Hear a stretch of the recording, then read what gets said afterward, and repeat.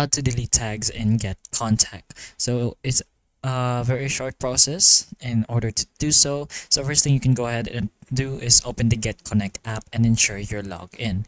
You can follow this process with just a tap on the other menu, which is the three horizontal lines, and go directly to the tags, or my tags on your profile.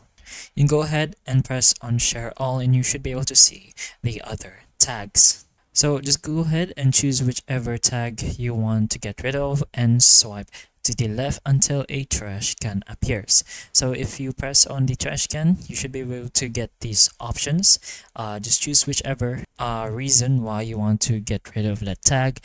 In the first one, this tag doesn't represent me or other. Then just go ahead and confirm the removal. So once you go ahead and confirm by pressing report, you can go ahead and press on OK, and you'll get the result of having that specific tag that you no longer want deleted. So it's gonna be moved to the deleted tags list, which will no longer be visible to other users.